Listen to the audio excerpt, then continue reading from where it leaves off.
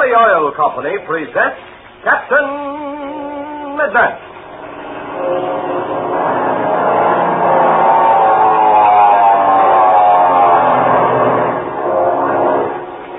Captain Midnight, brought to you every day, Monday through Friday, at this same time, by the Skelly Oil Company, Skelly Jobbers and Dealers. Skelly, you know, was the originator of tailor-made gasoline, the famous Skelly Aromax. Gasoline that's weather right for your car. But before we begin our program tonight, I want you to hear a letter from one of Captain Midnight's enthusiastic young friends in Gary, Indiana. Listen. Dear Don Gordon, I'm just writing to tell you how much everybody in our neighborhood likes those Mexican jumping beans. And that swell game of Ringo Jumpo, too. And I mean the girls as well as the boys. We're keeping track of who wins the most games of Ringo Jumpo. And so far, the girls in our block are way ahead of the boys. And all of us think the Captain Midnight program is swell. And we're certainly glad to be members of the new 1940 Flight Patrol. Thanks a million for telling us about these free jumping beans and Ringo Jumpo games. Signed, Ellen Carmichael, Gary, Indiana. Well, say thank you for that fine letter, Ellen. And now, all you other fellows and girls listening in tonight, what do you think about the girls beating the boys at Ringo Jumpo? Come on, let's hear from some more of you about that. But say, isn't it fun having those genuine Mexican jumping beans to show your friends and that swell Ringo Jumpo board to play so many exciting games on with those funny old jumping beans? You know, the Mexicans call them Bronco beans because of all the crazy motions they make. And you'll see why the minute you put your jumping beans in a warm place and they start to buck like a bronco. The Mexicans play games with them, too, just like Captain Midnight's Ringo Jumpo game. And believe me, it's one swell game. Now, if you don't have your Ringo Jumpo game and your jumping beans, remember, it's dead easy to get them absolutely free. You just have the family car pull into your Skelly service station, show the Skelly man your Flight Patrol membership card, and he'll give you your game and your bag of jumping beans without a moment's delay. And what's more, without 1 cent of cost. They're absolutely free to members of Captain Midnight Flight Patrol. Of course, if you're not yet a member, just see your Skelly man about that, too. Get over there tonight if you can. And now to Captain Midnight.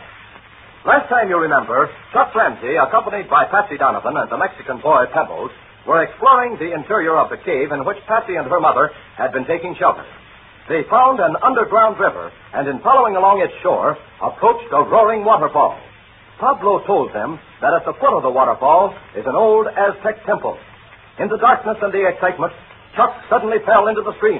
Listen as Patsy shouts above the roar of the water. Quick, Chuck, grab something! Well, there's nothing for him to hold on to, Patsy. Well, we've got to do something, Pebbles, and do it quick. But what can we do? We cannot reach him. Swim, Chuck, swim for the shore! Oh, this is terrible. He's trying to swim, but he cannot make any headway against that current. And it's getting swifter as it hears the fall. Oh, this is awful. What can we do? We've got to do something quick. We cannot help him, Patsy. He's in the hands of the merciful Dios. The brink of the falls isn't far ahead of us. Oh, Chuck, do something! Well, look, Patsy, look to the left. See what you need. There's a little island sticking out of the water at the brink. See, and there are some small trees. The branches, they come out low over the water. Swim for the island, Chuck. Chuck sees them. He's swimming toward them. That boy, Chuck. Swim. Swim harder. He can't make it, Pebbles. The current's too strong. If he could only grab a branch, then he might be safe. Look at him, Pebbles. He's swimming with all his might. See, a little higher, Chuck. A little higher. Oh, he's getting too close to the brink. The water's beginning to curve over. He's sucking him down. He can't make it. There's just one step. That long branch, you see? Quick, Chuck. Grab the end of the branch. May the good Dios help him. The branch is so small, perhaps it will pull away. Oh, don't say that, Pebbles. He's got to make it, and it's got to stay. Oh, look. He's making one last effort. That's the stop, Chuck. Look at him, Patsy. Look at him go. No, Chuck. This is your last chance. Oh, he cannot reach far enough. Try it again, Chuck, and he was gone. Look, Pebbles. Look. He's one step forward. His hand's out of the water. There, he's going to make it. He has made it. Say, oh, good. Oh, the merciful Dios has helped Chuck. Oh, Pebbles, look at the branch. It's pulling out. Oh, such a thing it cannot be. The pressure of the water is too much. It's giving way. But look, Patsy. Look at Chuck. He's pulling himself in. But the branch is pulling out. See, but look. There's another branch. If he can only make that. Grab it, Chuck. Grab it quick. Well, don't it fail, Chuck. It's almost in your hand. He's got it. He's made it. Now the two branches, I think they will hold. He's got to hold it. Yes, they are holding it. Oh, good. pulling himself in, see? Good for you, Chuck. I knew you could do it. Quick, Chuck, pull yourself up on the rod. Oh, he can't. Not right away. He's lying against that branch and hold him up. See, I know how he feels. He's resting to regain his strength. No, I won't take him more. Look, now he's pulling himself out. Hey, boy, Chuck, crawl out of some of those rods. There, he's out. See, he's looking around. He's looking this way. He sees us. Look, he waves the hand. Well, now he gives us the okay signal. Stay there, Chuck. Just lie there and rest. We'll get you out. Oh, he cannot hear us. The noise of the waterfall is too loud. Now then, we've got to find some way to get him back. But what can we do, Patsy? We cannot go out there. I know what we'll do. We'll get a rope. I know the very one. It belongs to your uncle. Red and Chuck used it to pull the plane out of the mud. Well, see, Patsy, but how do we get the rope to Chuck? That's easy, Captain. We'll tie one end of the rope to a piece of wood. Coil the rope so it has plenty of slack. Then throw the wood out into the center of the stream. The current will carry it down so the wood will be swept on the far side of the island. Well, see. With the other end fastened here, Chuck can't fail to get hold of it. Now listen, you stay here and watch.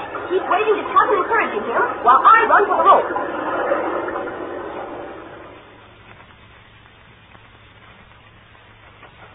Gosh, this is swell. Got the rope and the entrance to the cave, and no one has seen me. Uh-oh. Oh, there's Slim and Pinky. Hi there, Patsy. Well, if it ain't my old pal Patsy Donovan. What you doing for yourself? Hello, Slim. Hello, Pinky. I'm sure glad to see you.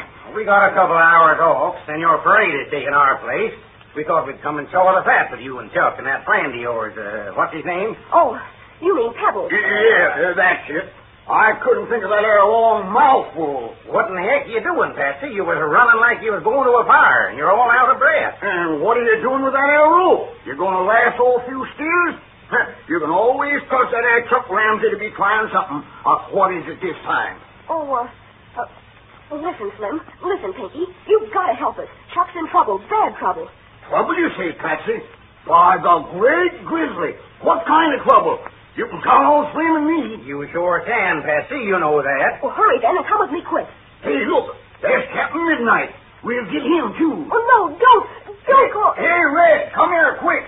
Chuck's in trouble. What did you say, Pinky? What's happened?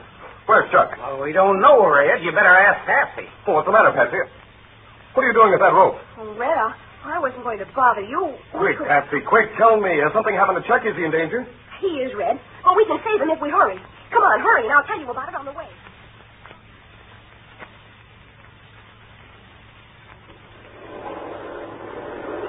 Here he is. Here's Chuck, and here's Pebbles. Oh, it's you, Patsy. I think you will never come. Oh, and you have brought me Captain Midnight with good friends Slim and Pinky. Well, great day. How did Chuck ever get out there? Never mind that now, Slim. What's your idea, Patsy? What about the rope? Well, here's my plan. To tie the end of the rope to a small piece of wood, and then throw the wood as far out as possible. If we get it out far enough, the current will carry it on the far side of the island. And with the other end fastened here, the rope will stretch tight between here and the island. Oh, that's using your head, Patsy. That's just what I was going to suggest. Quick, let's find a piece of wood. Oh, hear me, Captain. I have already found the thing. Oh, that's the stuff, Pebbles. Here it is. Oh, that's fine. Just what we want. A foot long and heavy enough to have a little weight. Now, ahead. We'll tie the end of the rope to it like that. One more. Yeah, there now. It's time to pour out plenty full, Red, or we'll have to do it over. Slim here's an expert at that. Good. All right, Slim, here you are. Okay, Red. You got that rope all coiled, Patsy? Sure, Slim, it's coiled so it'll all come free. All right, and I've got the other end. Good. Now, let me have that rope, Patsy. Here you are. Now, here we go now. I'm starting to twirl. Oh, look at him with the rope, Patsy. This Slimmy has luck on the ball. Look at that thing swirl around. It's going so fast I can hardly see. Now then, here you go. Oh, good throw, Slim. By the great grizzly. Look at that. It almost went over to the other bank. Yes, the current's swifter on that side, too. It's a lucky thing Chuck didn't fall in there. Look, the wood is almost there. Hey, look. What's Chuck doing? Hey, Chuck! Chuck, don't do that! He's standing up on a piece of rock. Now he's trying to get into the water. Hold it, Chuck! Don't do that! He's hauling in the water. Look, he's coming up. He's made it. He's got the piece of wood. He's trying to rope around his waist. All right. Come on now, everybody. Pull on this rope. We'll have him out of there in a jiffy. Be careful of that current, Chuck. Don't let him drag you under. Keep swimming as we go.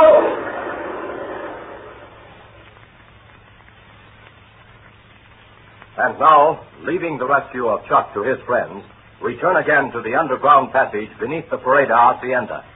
Ivan Chuck and his Lieutenant Cardo are creeping stealthily towards Dolores Pareda, who is kneeling by an open chest. A flickering candle gives a weird, dismal light. Listen as Shark whispers. Wait, Gato. Wait. Yeah.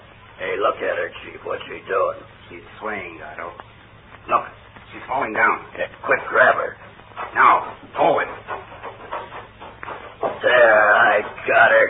Well, she ain't so much like a tiger this time. Hold her, Gato. Let me look at her. Sure, Chief. Go ahead.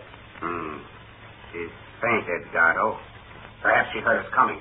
Or it may have been the foul air in here. Yeah. This air is terrible. It's enough to make anyone pass out. There's no ventilation in here, Gato. It is damp and gases formed. Yeah. Well, what do we do with her? We will see about that in a moment. She might come to any second, so hold her while I see what she was doing here. Wait, she was looking in that chest. Yes, so I saw. Well, we will soon know what she was looking at. Yeah. Hey, look, Chief, in that tray. There's a piece of paper. Yes. Just a piece of paper and nothing else. It must be very, very interesting, Gato. I will look at it in the light of the candle. Yeah. Well, what do you make of it, Chief? When I first saw the chest, Gato, I thought perhaps the paraded treasure was here. But it is not. It ain't, huh? Well, as soon as this dame comes to, we'll get it out of her. This paper, Gato, is a chart. And there never was a chart or map yet, the secret of which Ivan Shark could not find. What's the chart of, Chief? I will have to study it more carefully, Gato. But I believe it will show the location of the Pareda treasure. Well, will Ivan Shark be able to find the secret which Dolores Pareda has so jealously guarded from him? And now that Chuck Ramsey has been rescued from his dangerous predicament, what will Captain Midnight's next move be? At the foot of the falls lies the old Aztec temple, and this old temple will play a mysterious and strange part in coming adventures. Don't miss them. Tune in tomorrow to Captain Midnight. Now, just a word, but a very important one. When you go over to your Skelly service station with Mother or Dad to get your free bag of Mexican jumping beans and your free Ringo Jumpo game, just remember this. There's cold weather ahead, lots of it, and it's time to change over to winter oil.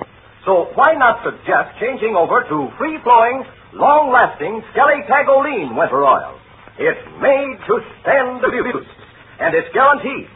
Tagoline winter oil is tailor-made for easy starting in colder weather and for safe, instant lubrication of the vital moving parts of your car's motor. Change over now to Skelly Tagoline winter oil.